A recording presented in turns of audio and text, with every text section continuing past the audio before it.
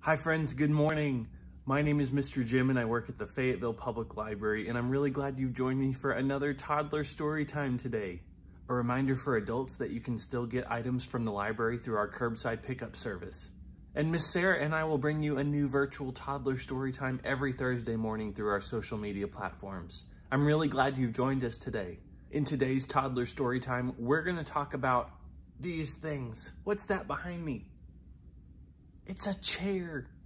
We're talking about chairs today in story time. There are lots of different kinds of chairs. Think about the chairs that you sit on in the day. Is there a chair that you use to eat? Is there a chair that you use to listen to stories? There are so many different chairs that you could sit on. At the library, we have lots and lots of new chairs, and I'm going to show you some of those chairs in a little bit. We're also going to read some stories about chairs today. There's one animal that really likes chairs that we're going to talk about.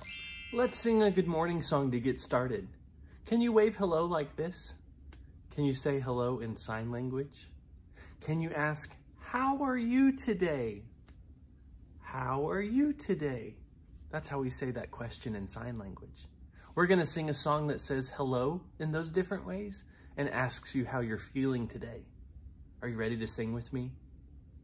When we get ready for story time, we sing, hi, hello, and how are you? How are you? How are you?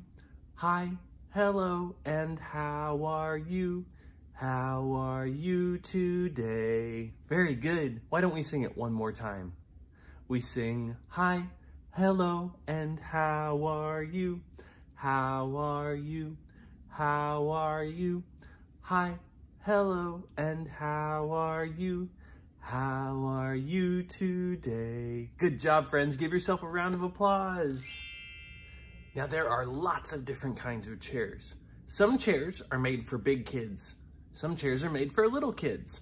So in our first story, we're going to read this book. It's called Peter's Chair. And there's Peter. Peter's a big kid. And Peter has a new baby sister. Baby sister's a little kid. Who do you think should use this little chair? Let's find out in this book. This is Peter's Chair by Ezra Jack Keats. There are 3 things I like to do when we listen to stories. The first thing that we do is we make sure we're sitting down on our bottoms. Maybe you're sitting in a chair. I'm sitting in a chair. The second thing you do is you put your listening ears on. Here are my ears. Where are your ears? Oh, there they are. And the third thing we do is we catch a bubble in our mouth and blow it out slow. Catch another bubble. Very good. That helps us turn our voices off. Our ears are on and listening, and we're sitting down to use our eyes to see the first story, Peter's Chair. Let's see what happens to the chairs in this book.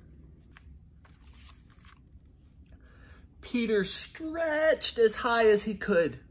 There, his tall building was finished.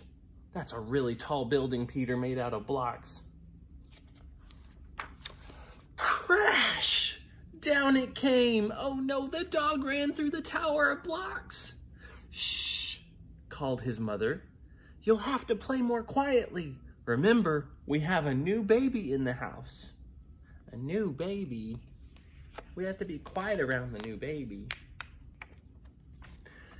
Peter looked into his sister Susie's room.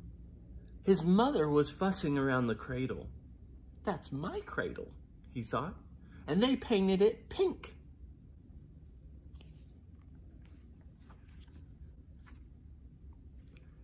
Hi, Peter, said his father. Would you like to help paint sister's high chair? It's my high chair, whispered Peter. It used to be his high chair when he was a baby. Now they need to use it for the new baby. He saw his crib and muttered, my crib. It's painted pink too. Not far away stood his old chair. They didn't paint that yet, Peter shouted. Just because they painted a certain color doesn't mean it belongs to you. He picked it up and ran to his room. He took that little chair back to his bedroom. Let's run away, Willie, he said. Peter filled a shopping bag with cookies and dog biscuits. We'll take my blue chair, my toy crocodile, and the picture of me when I was a baby. Willie got his bone. He's gonna run away just because he wants to keep his little chair. They went outside and stood in front of the house. This is a good place, said Peter. He arranged his things very nicely and decided to sit in his chair for a while. There's his little blue chair. Time to sit down. But he couldn't fit in the chair. He was too big. Peter's a big kid now and can't fit in the little kid chair. His mother came to the window and called, "Why don't you come back to us, Peter dear? We have something very special for lunch." Peter and Willie made believe they didn't hear, but Peter got an idea.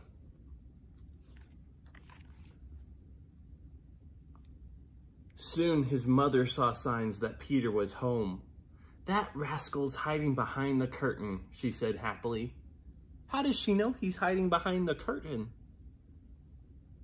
"There's some shoes sticking out from under the curtain." She moved the curtain away, but he wasn't there. It was just shoes. "Here I am," shouted Peter. He was hiding behind the dresser. Peter sat in a grown-up chair. His father sat next to him. "Daddy," said Peter, "let's paint this little chair pink for Susie."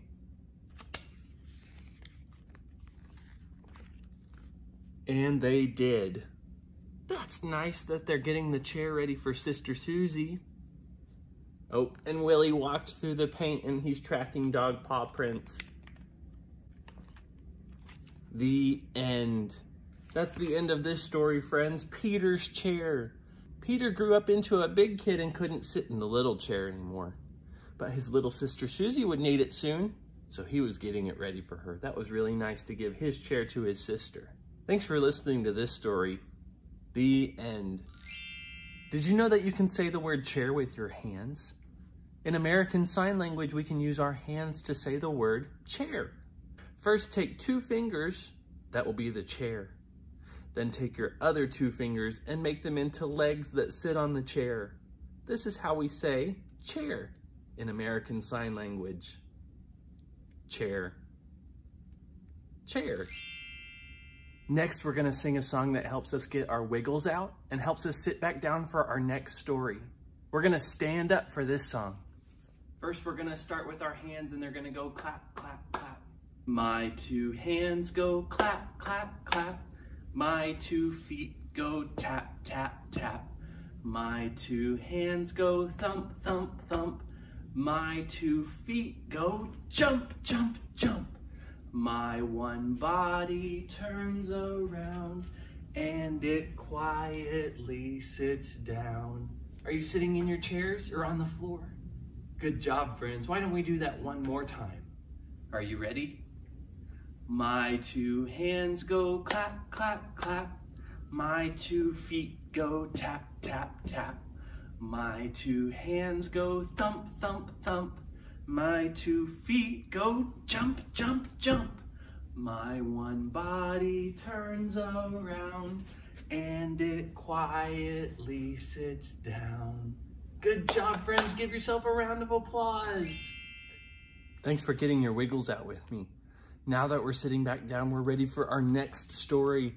This book is called Bears on Chairs. And look, there's 1, 2, 3, 4 bears on 1, 2, 3, 4 chairs. All different colors of bears sitting on different chairs.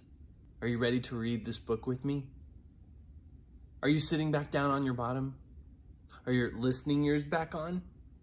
Did you catch a bubble in your mouth? I guess we're ready for the next story. Bears on Chairs. Bears on chairs. 4 small chairs, just right for bears. Where is the bear for each small chair? There needs to be a bear sitting on each of these chairs. Calico Bear sits on a chair He likes it there on his one chair. Now Fuzzy Bear wants a chair. She climbs up there on the second chair. Another chair is over there. Yellow Bear takes that chair. Here's Floppy Bear. She takes a chair. She's happy there on the last chair. Look at Calico Bear looking underneath the chair. Silly Yellow Bear standing on the chair. Are you supposed to stand on chairs? No, chairs are for sitting. Floppy Bear laying on the chair. That's really silly. 4 happy bears on 4 small chairs. Not a bear has to share. They each have their own chair. Do you remember when Peter shared his chair with little baby sister? Oops! Big Brown Bear looks for a chair. Is there a chair for Big Brown Bear to sit on? There is none there for that Big Bear. Big Bear is big, and these chairs were little. Where's Big Bear going to sit? What a stare from Big Brown Bear. Can you stare with your eyes? That Big Bear wants a chair. Can Big Brown Bear make a pair with Floppy Bear on her one chair? There's not a lot of room on that chair. No, Floppy Bear and that Big Bear cannot share one small chair. They tried, it just didn't work. That Big Bear needs one whole chair. There's none to spare for Big Brown Bear. The little bears need to come up with an idea. Look, Calico Bear shifts his chair over there near Big Brown Bear. Is Calico Bear sharing their chair? Big Brown Bear helps Calico Bear make one double chair for 3 to share. They pushed their chairs together so they could all try and sit down. But oh no, 2 of the bears fall off of that chair. That double chair can't hold 3 bears. Rats, they tried. Fuzzy Bear looks over there. She scoots her chair beside the pair. Now how many chairs are together? 1, 2, 3. But how many bears are there? 1, 2, 3, 4. Oh, can 3 chairs fit 4 bears? Now Yellow Bear scoots his chair. Will one long chair hold all those bears? Do you think it's gonna fit all the bears? Let's find out. First, Big Brown Bear, then Yellow Bear climb up there on that long chair. The other bears look over there. Is there room to spare for 3 more bears? Yes, they did it. There's room up there for all 5 bears. Now it's fair, the bears all share. 1, 2, 3, 4, 5. We got all 5 bears on the one big chair. And that's the end of this story. Those bears shared their chairs so that they could all sit down and enjoy them. That was really nice of those little bears to share with Big Brown Bear, wasn't it? Those chairs look comfortable too. I would want to sit on one of those chairs. Thanks for listening to this story, Bears on Chairs. Do you remember in the story when there weren't enough chairs for Big Brown Bear to sit down? We're going to play a game with my animal friends called Musical Chairs. In Musical Chairs, there are 1, 2, 3 chairs, but 1, 2, 3, 4 animal friends. There are more animals than there are chairs. That means someone doesn't get a chair, and if they don't get a chair, they are out. When there's music playing, my animal friends are going to move. When the music stops, they need to grab a chair. Let's see what happens in Musical Chairs.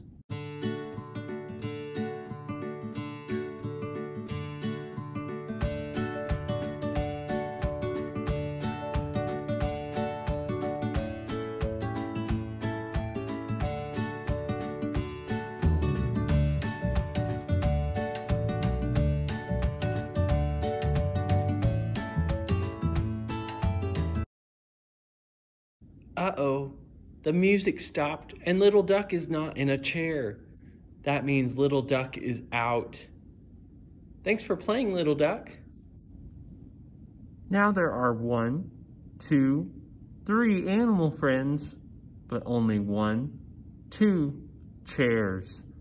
Let's start the music and see who gets a chair next.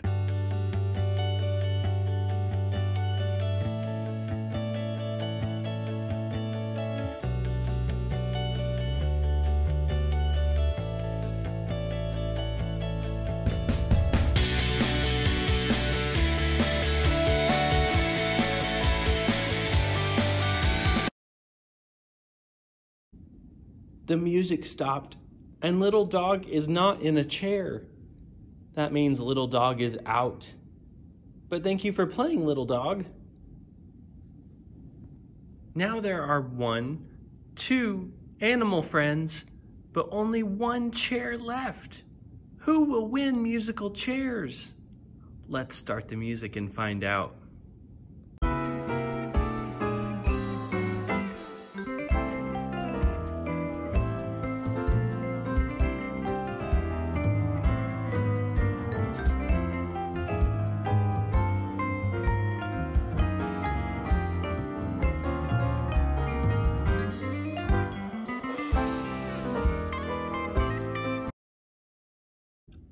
The music stopped and Little Bear is in the chair. That means Little Bear won the game musical chairs. Congratulations, Little Bear. Thanks to Little Bear, Big Tiger, Little Duck, and Little Dog for playing. I wanted to show you these pictures of different chairs. We're not gonna read this book, but look at all the chairs in this book. Do these chairs look the same? No, all of these chairs are different. There's a yellow chair. This one has pink and white stripes. This one is super tall and orange. You can see through this chair. Chairs can look really different. They can be made out of different things. And they can do different things. Look at this rocking chair that rocks back and forth and back and forth. We have some chairs that rock in the library. Some chairs are really little. They're sitting in little chairs like Peter tried to. Do you remember when Peter tried to sit in the chair, but it was too small for him? There's so many different kinds of chairs, and I want to show you some of the chairs around the library.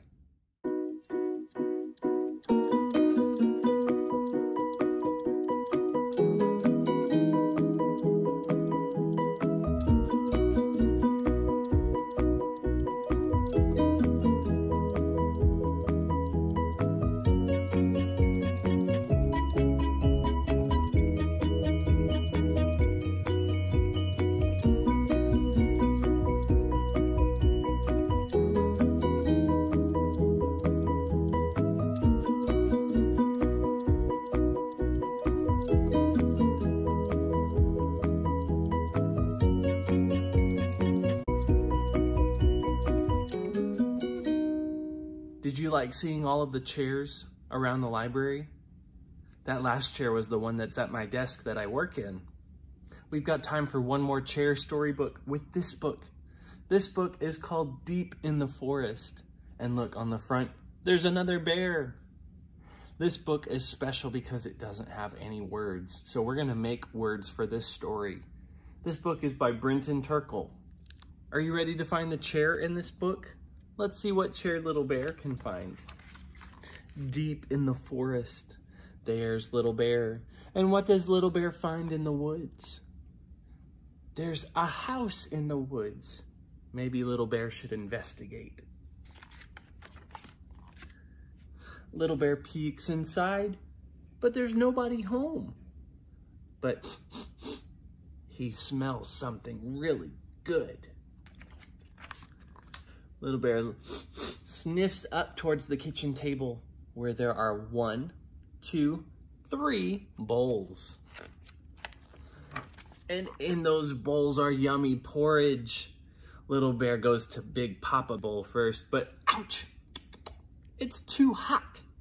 So he goes to the second bowl, which says Mama on it. And this porridge is too cold. Then he goes to the little bowl that says baby. And oh my goodness, it's so good. It is just right. But uh-oh, he drops the bowl and crash! It breaks on the floor. Oh well, what other fun things can you find in this house, Little Bear? Look! What are these?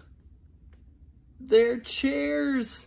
Little Bear goes to the big chair first. That must be Papa's chair. But ouch, it's too big and uncomfortable. He goes to the second chair. That must be Mama's chair. But it's too soft. Then the littlest chair, that must be Baby's chair. And Baby's chair rocks back and forth and back and forth and back and forth. And it's so much fun, but uh-oh, crunch. He breaks the little rocking chair. Oh well, what other fun things can Little Bear find in this house? He sniffs into the next room. What's in the next room? There are beds in this room. So he jumps on the big bed. That must be Papa's bed. But, oh, it's too hard. So he goes to the second bed, and there's so many feathers, but they're too soft. So he goes to the littlest bed, and it is just right and so comfortable, and he falls fast asleep. Meanwhile, people come back to the house. They look inside the house and go, oh my goodness, what happened to our house? First, they look at the bowls. Papa says, someone's been eating my porridge.